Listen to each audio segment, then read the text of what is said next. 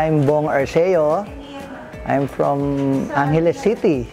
Right now, I work as an elected official, barangay official, Barangay Santo Domingo, and I'm 56 years old. That ang concern ko yung mga black spots dito na yan. Tsaka siyempre, konting sabi nila may pag-asa pa to.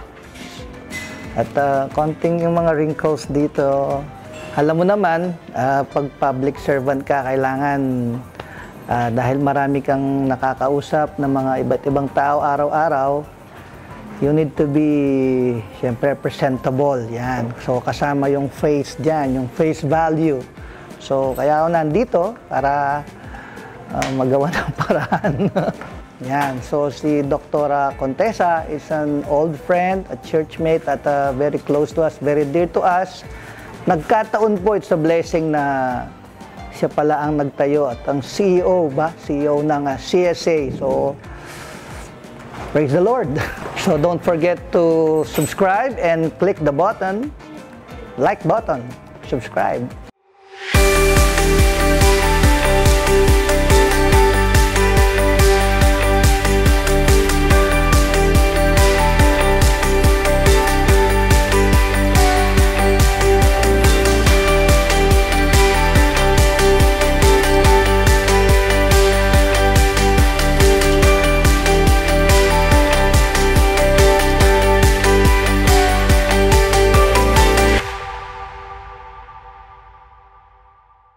Good day, everyone. Welcome to the CSA Medical Aesthetics. I'm Dr. Contessa, your certified aesthetic physician. In today's episode, we have a new guest.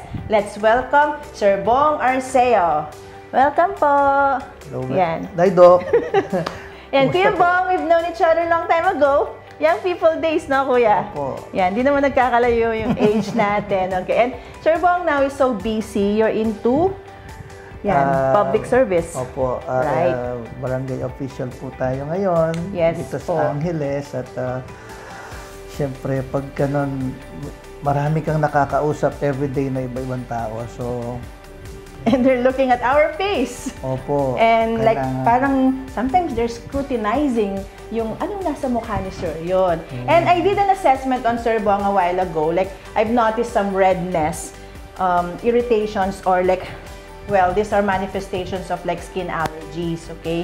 So on the forehead area, on also the sides of the nose. So sensitive ang skin ni Sir Bong. Very sensitive. Okay po. Yan. Sometimes, like when you go outside o sun exposure, some people react to the extremes of heat. So you'll notice na lang, nagiging red na red yung skin nila. Tapos nagiging dry skin. And then you'll notice some flakiness. Sometimes you'll have this itchiness, yan po. And then also discolorations.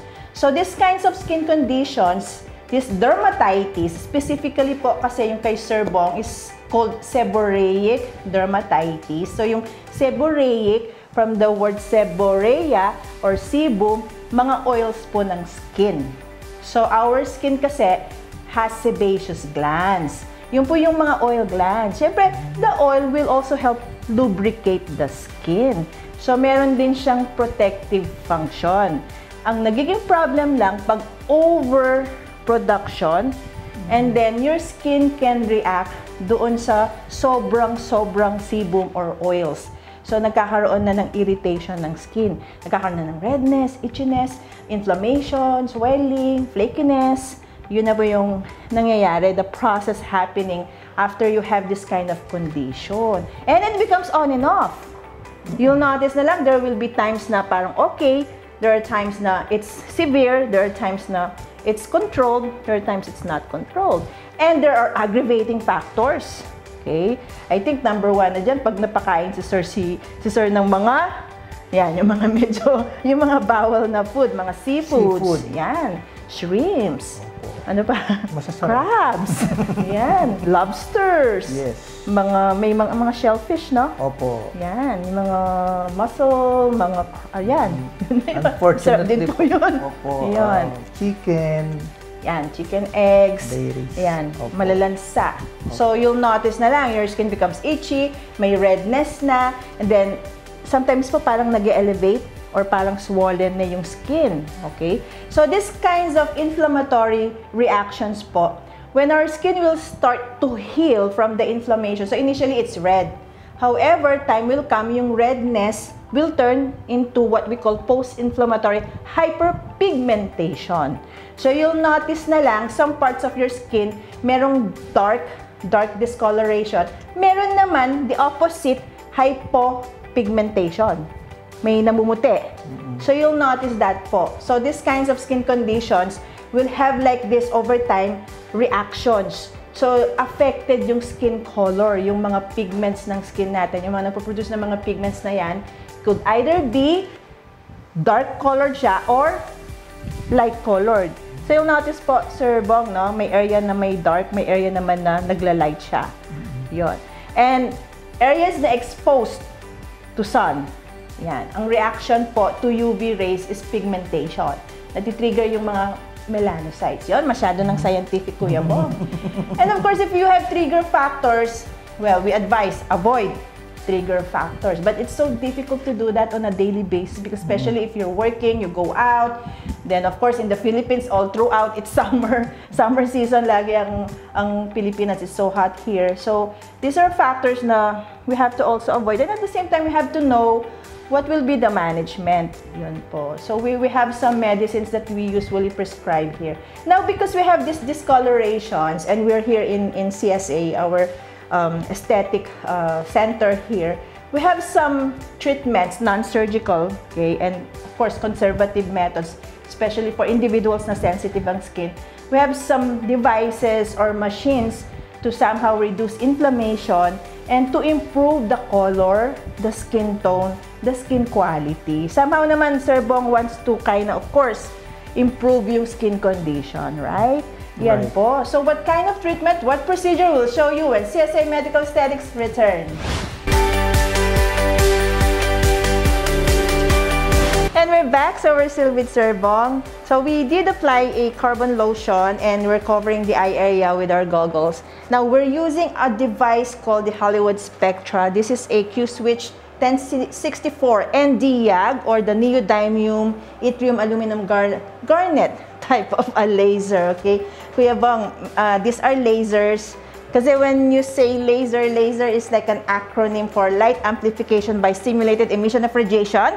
And this was a theory originating from Albert Einstein. Yan po, si Albert Einstein ang nag-theorize ng stimulated emission of radiation. So right now, we're using these devices to also help improve skin conditions. And for Kuya Bong, specifically a so-called seborrheic dermatitis, inflammatory skin condition. So we want to reduce the redness and kind of calm down the skin as well, and also help some skin peptides to, you know, repair and help regenerate the skin, plus anti-aging na rin, Kuya Bong.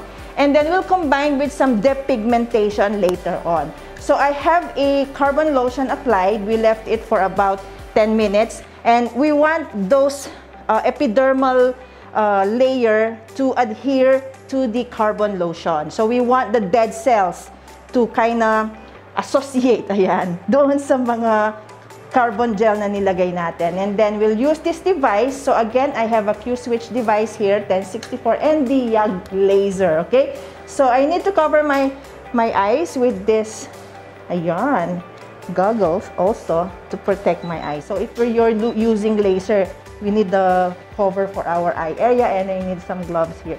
So I'll be doing the so-called Hollywood carbon peel, and with the mode for specifically for inflammatory skin condition, and one more. And then actually settings are like followed here. So we have the GUI of the device, or the graphics user interface. So we have to follow certain settings, like what is the energy, what is the pulse duration, what will be my spot size, wavelength. Okay, so I'll start with the wavelength here. So we have the 1064 spectrum mode and a 0.9 fluence energy there. And then some of the frequency. So some numbers here on the screen of the device, okay? And we'll start with the forehead area. Okay. So, Kuya Bong, isang shot lang muna po ha. One shot. Yan. How was that? Wala naman po, no? Painless. Nothing. So, I'll just proceed with this step 1 of our Hollywood laser peel. Okay, I'll start with the forehead area.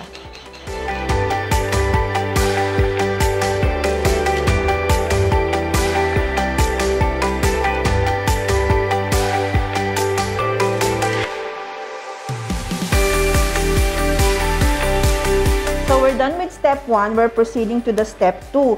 Now with the step 2, we will be using the Q-switch PTP mode or twin pulses.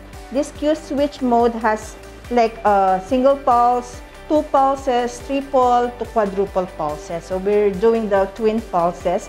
So a while ago with the step 1, we heated up the carbon lotion so as there will be a better adhesion with that of the dead cell layer. Now in step 2, we're doing the so-called exfoliation of the dead cells together with the carbon lotion. So this will also do a so-called epidermal turnover. So kuya, yung mga flaky areas and dead cell areas, we also want to slough them off. So kind of you're doing skin cell renewal or skin cell resurfacing. So yung new cells mo ang magre-resurface. Okay? So we're doing on the forehead first. And there will be 2 passes. A while ago, it's a single pass. Right now, 2 passes. Okay?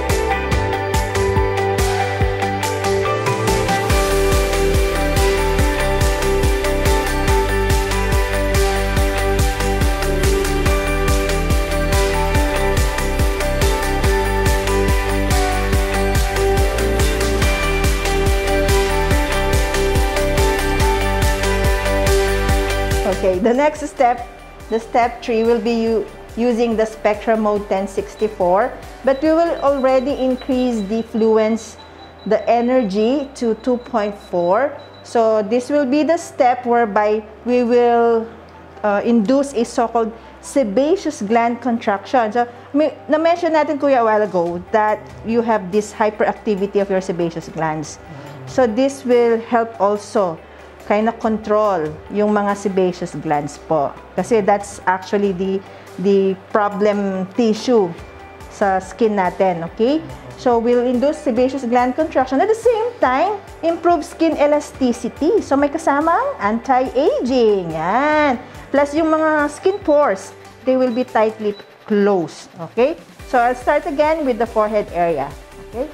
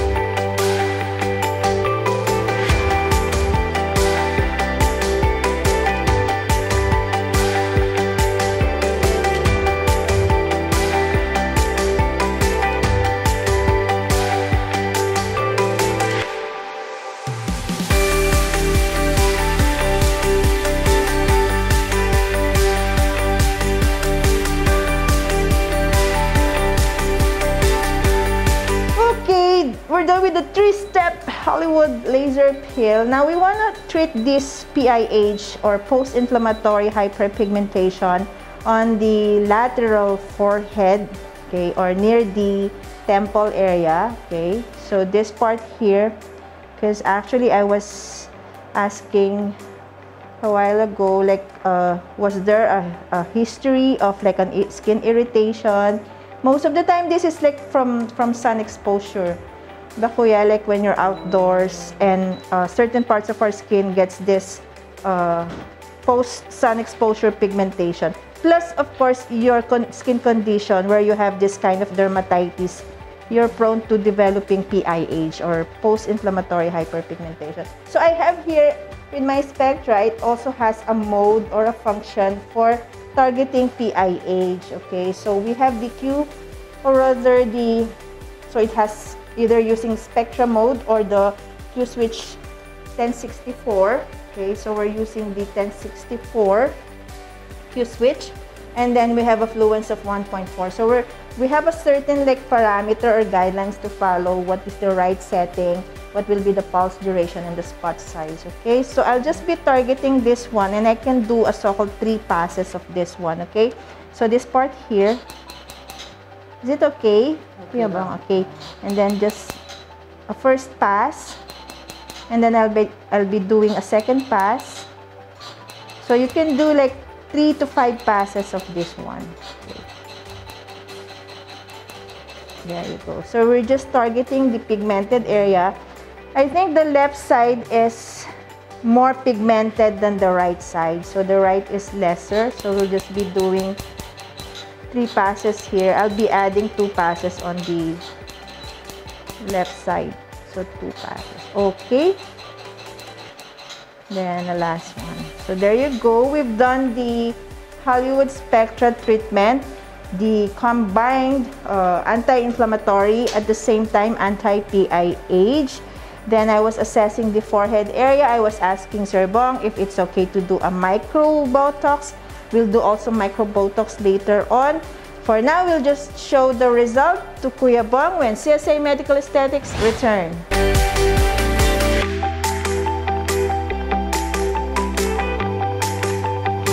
And we're back, so let's show the result. Sir Bong, here's a mirror just for you to check on your skin appearance right now. So still we have some erythema and some parts that we still have this kind of like, because I did some micro Botox injections, so a bit of a wheel formation or a papule formation, but in a little while it's gonna flatten. So we did the combination Hollywood laser carbon peel. We also did the anti-PIH, okay?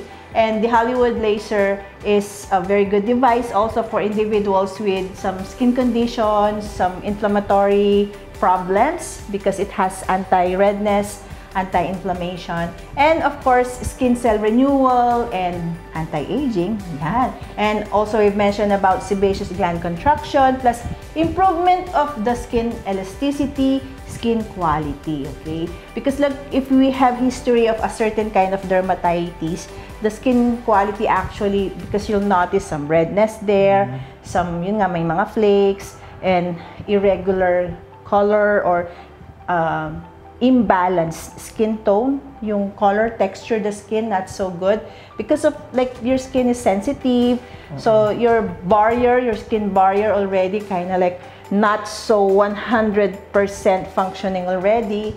So we have some treatments to improve that. So at least we have this device, the so-called NDYAG laser, to improve the quality of the skin. And Kuya, micro Botox to reduce the lines. Although we have static lines, Sir Bong, yours is already classified static. There are 2 kinds kasi, the dynamic and the static, and Botox only treats the dynamic. For the static line, meaning to say, it created already a dent in the skin layer, so there were already broken collagen there. So how was the experience po, Sir Bong? Was it painful? Was it like something scary or tolerable? Yeah, it's there you go. The word is tolerable. Kayang-kaya. Yeah.